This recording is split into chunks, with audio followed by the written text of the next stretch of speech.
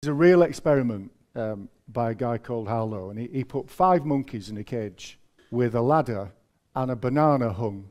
So he puts them in, monkeys go crazy, climb the ladder, one gets the banana, pulls the banana, buckets of ice water fall on the monkeys.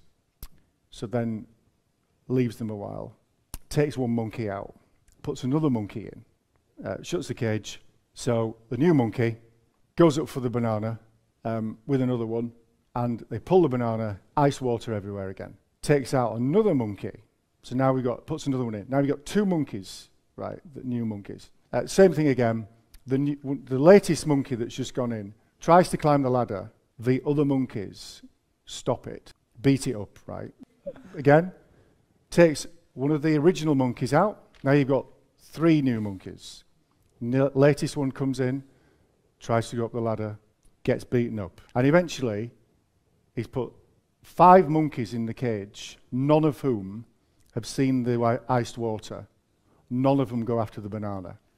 And that's conditioning, because they don't know what will happen. They've just been conditioned that if you do that, so they could starve to death. And I think, again, going back to how we can be, it's very easy to be in the cage. I mean, so many times in business, people say to me, "Oh no, you can't do it that way." I go, "Why not?"